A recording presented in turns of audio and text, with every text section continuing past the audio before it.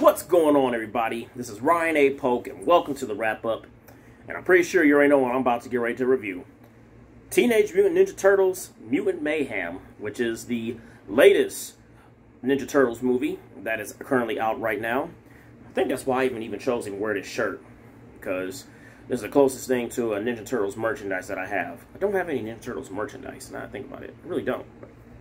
But anyway, so like I said, this is the latest movie, and and this movie, of course, is just like all the others, even though I haven't seen all of the Ninja Turtles movies, but it talks about the origin of them, with them, and Master Splinter, and then of course they encounter April O'Neil, who is who plays a big part in the Turtles' lives. And in this movie, they're facing off, their usual nemesis, Rocksteady, Bebop, and this time, and also this time they are facing Superfly. Now, Out of the Shadows, I feel like I may be the only one who was a fan of Out of the Shadows when it comes to the Ninja Turtle movies. I mean, I know some of the loyal fans didn't like that movie or the one before that, but this movie definitely tops it all. I mean, because like I mentioned earlier, well, a few minutes ago in the review, I haven't seen all the Ninja Turtle movies, but from all the ones I have seen, Out of the Shadows was my favorite up until I saw Mutant Mayhem. And this movie, it was just so awesome, man. It was good. I enjoyed the movie from start to finish. The Turtles, they still had their personalities. Nothing changes. Nothing had changed about them when it came to creating them. I mean, the storyline is different. I will give it that.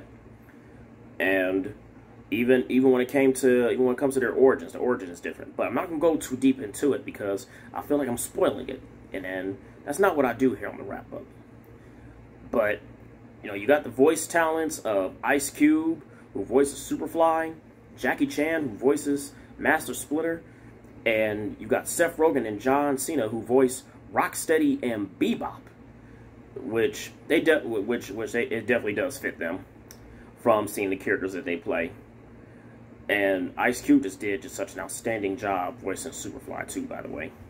Jackie Chan did a good job too. I mean, all the voice actors and actresses did a good job. I mean, even actors who voiced April O'Neil, I mean, she did a good job. And then you got these young guys who are voicing the Turtles. They did good. And what I really did like about this movie, since I enjoyed it from start to finish, was that I like the animation. The animation was good. It kind of reminded me of Spider-Verse. The action scenes was good. Cartoon action scenes just be so dope if you're able to pull it off. And that's what this movie did. And one thing I did not like about it though was what they did to the villains. I'm not gonna say too much. Well, actually, I'm just leaving right there. I'm not going to say anything else because I don't feel like I'm spoiling it. I did not like what they did to some of the villains in the movie. And I'm going to just leave it like that. But still, I still did enjoy it. And the way, and there are some changes in the movie. But some of the changes were actually pretty good. And if they do make a sequel to it, because it looks like a sequel could be made, I will definitely check it out. Because the movie was it had some heartwarming moments, and it had the goofy moments because it's the Turtles, and that's what I like. Had a little bit of everything in it, and it was just but just the action. I'm just thinking about the action scenes right now, and just the Turtles' personalities. I like how they still kept it, like the personalities that they have, even though it is some changes in the movie. And even when it comes to April O'Neil, April O'Neil, she's this April O'Neil is different. She's a different type of April O'Neil, but I do like her. She's a good one. I mean, some of the characters, Turtle still got the same personalities, but Splitter, his personality is a little bit different in the movie. And Superfly, his personality is still the same. Of course, Rocksteady and Bebop, their personalities are going to be the same. But yeah, I mean, it's just incredible. I mean, if you're a fan of the Ninja Turtles, I think you will enjoy this. This has definitely been a comeback for for when it comes to the Turtles movies. And I know that when it comes to like Rotten Tomato percentages, I know this movie tops it all but you compare it to all the other Ninja Turtle movies.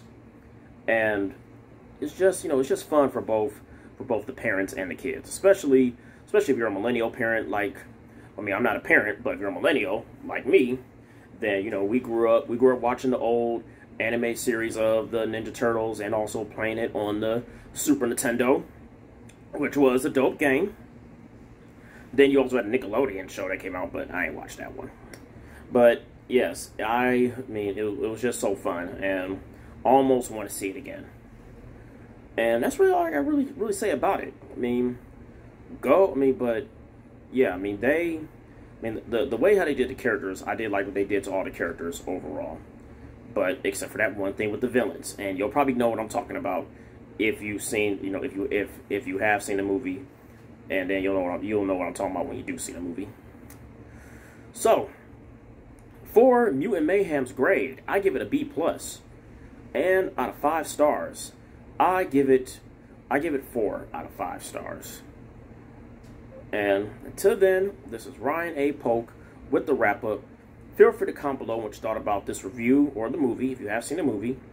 And feel free to like this video. And if you want to see more reviews from me, hit that subscribe button to see